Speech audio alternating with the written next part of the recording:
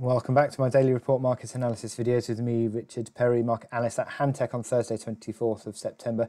Looking at cable now, where cable has been dropping, although a little bit of an uptick intraday today. You've got an announcement by UK Chancellor of the Exchequer, Rishi Sunak, regarding the prospect of further fiscal support.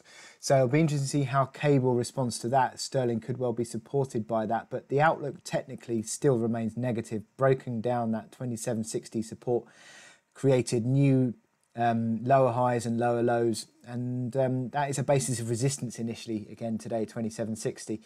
And you can see that the configuration of momentum remains in its negative form. The downtrend falls around about the 2865 level. Interestingly enough, that's around a pivot of the past couple of weeks as well. That was yesterday's high, a low from last week, and also a rebound high from the week before. So that's a pivot around that level. So it's clearly a resistance point to note on the potential for a rebound.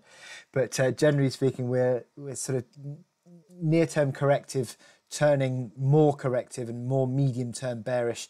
If we see a breach of 2765 decisively, that would open the lows 2480, 2250 back from June, July. So we are still looking at, I think, negative pressure through cable and selling into strength. And you need to see it back above 2865. I think this pivot line in order to really help to generate a recovery.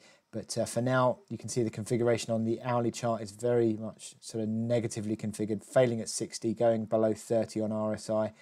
MACD lines underneath neutral, all pretty much set up to sell into strength. So I would expect that would continue to be the case given this dollar rally that continues. So with that in mind, I wish you good luck in your trading today. Click here to subscribe to our analysis videos, go to our website, sign up for our webinars, and click to watch Trader Talks, our videos that give you top trading ideas.